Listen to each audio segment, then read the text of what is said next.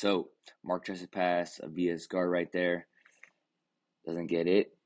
He throws his legs up, boom, goes for a knee cut, and just does a pressure pass right onto side control here. And I had to do a voiceover for this video because there was music in the background, and I didn't want to run into any copyright issues. All right, so now Aviya's turtled up. Mark's got him there, and he's going to try to sneak to his back here.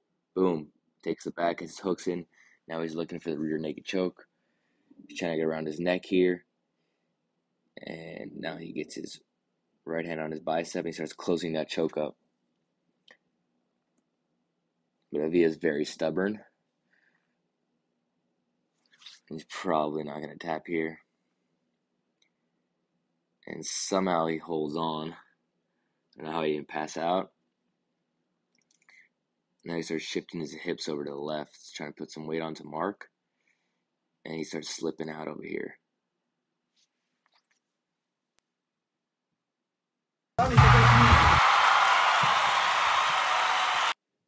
And he's out. Now he's going to try to break Mark's guard by posting on his stomach, pushing on his stomach. Now he puts his right knee under his hips. And he opens the guard. Mark grabs his ankle and gets the sweep. And they come back up. Now they both stand up. Mark's going to try to go for something over here.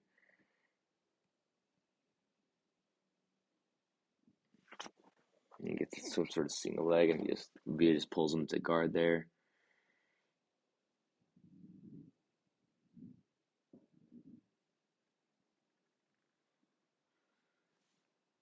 Now Aviya trying to work something off his back.